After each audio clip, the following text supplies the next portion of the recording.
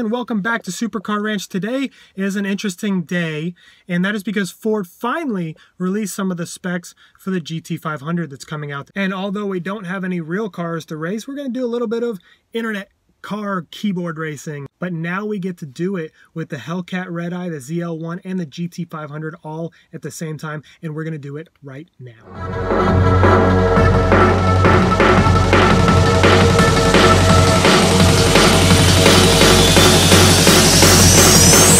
Make the ground shake.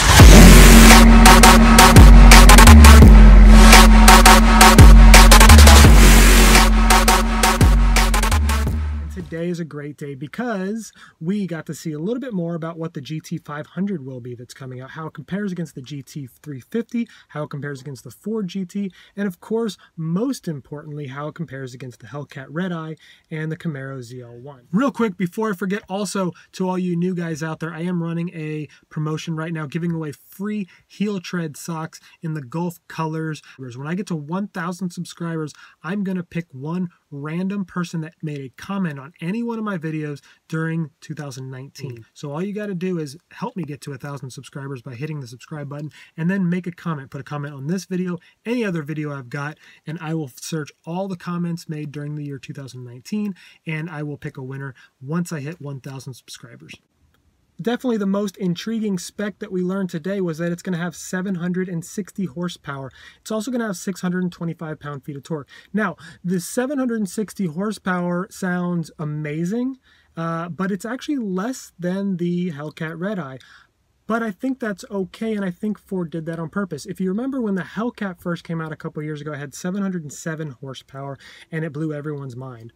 Well, the Hellcat Redeye is just an upgraded version of the same car, and it has 797 horsepower. I'm pretty sure Ford put the GT500 right in the middle at 760 because they probably want to also offer some sort of a future upgrade, whether it be a factory-installed upgrade or an aftermarket upgrade offered by Ford Performance that might get it over the 800 mark, which is currently what the benchmark is that was set by the Hellcat Redeye.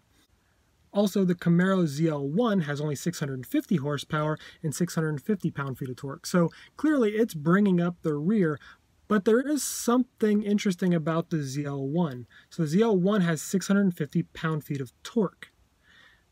The Hellcat Redeye has 707. The new GT500 only has 625. Now that doesn't mean that the GT500 is inferior to the ZL1 in any way, but it is interesting that it only has 625 horsepower compared to the 650 in the ZL1. One interesting thing to note that we do know about these cars is also that the GT500 should have superior brakes. And I think what that really is, it's just a statement that Ford can make, is that this GT500 is more of a fully rounded sports car, not just a go in a straight line car like the Hellcat sort of is. Now, some of you guys might already be out there wondering, why am I not comparing this against the Demon? Well, the Demon, I know it has over 800 horsepower and it goes faster than any of these cars we talked about in a straight line, but that's about all it does. It's a one-trick pony. Whereas these other cars, the Hellcat Redeye, the ZL1, and the GT500 are more fully rounded.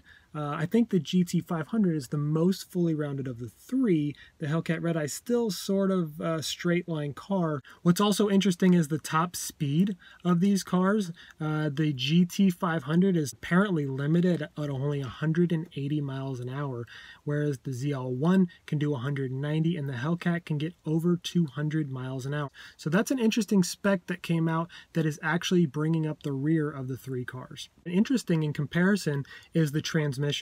It's got a 7-speed dual clutch transmission. It's actually the same transmission, I believe, that's in the Ford GT that I have. What is interesting about this comparison is that the Hellcat Redeye actually only comes with an 8-speed automatic transmission. Does not have a manual option or a dual clutch transmission option, whereas the Camaro happens to be the only car in this comparison that has a manual transmission option. You can still get it in a 6-speed manual or in a 10-speed automatic. The other two, though, do not have a dual clutch option. So really all three cars have their own special thing when it comes to the transmission.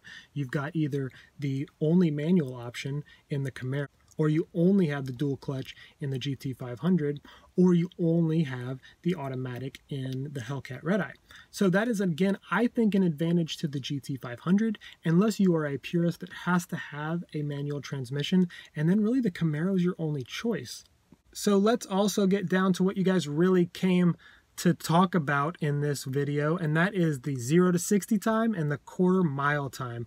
I guess the reason why the 0 to 60 time matters is really just to sell cars. They can put them in magazines, they can put it on flyers. That is definitely the most contested specification of all of these between these cars. We're talking fractions of seconds between the two.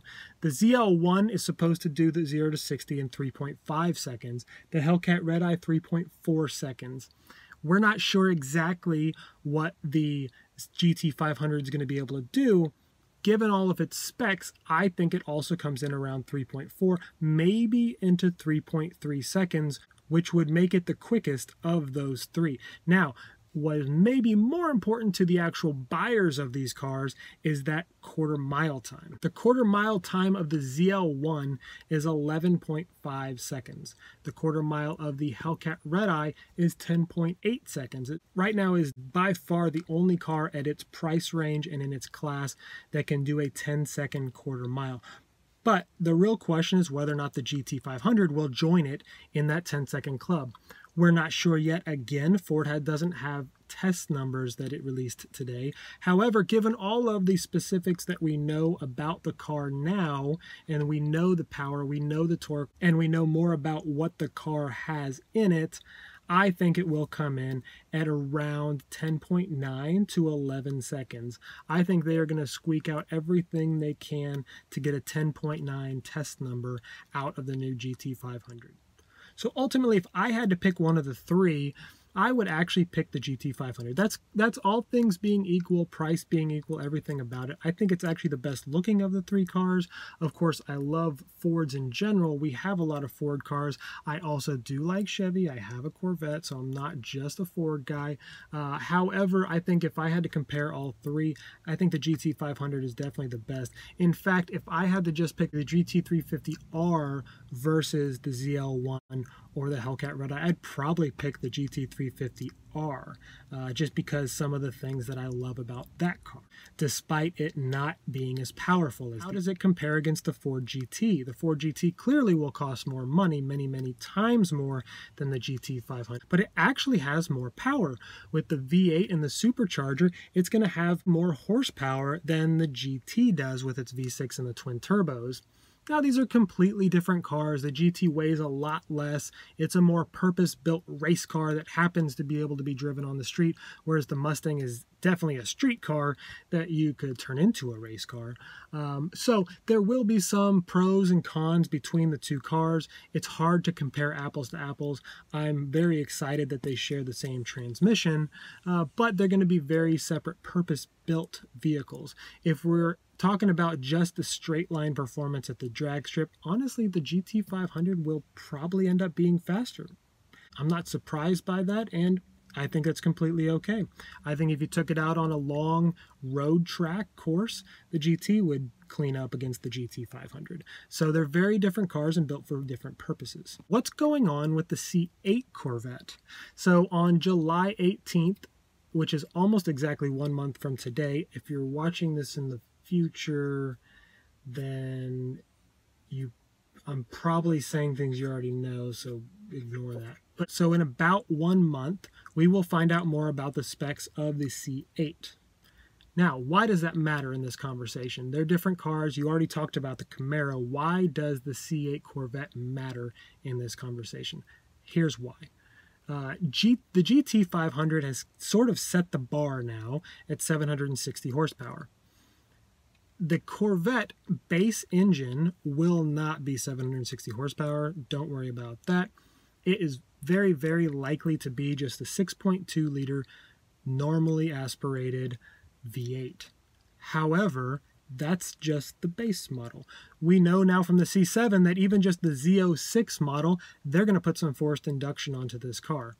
And if the base model has close to about 475 to 500 horsepower, you can imagine slapping a supercharger or a twin turbo onto a V8 for the Z06 model of the new Corvette, it will be right up there where we expect it to be in these horsepower numbers, given where the current Z06, the C7 Z06 is in horsepower numbers.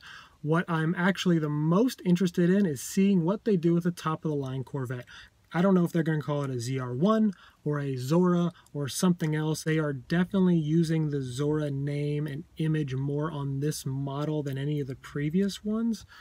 So they might actually use the Zora name somewhere in the scheme of the new Corvette. But here's what, so the top of the line Corvette, whether it's called a ZR1 or a Zora or anything else, I can almost guarantee you will have more than 760 horsepower. This number released by Ford today is more or less setting that benchmark for what Chevrolet has to do better than.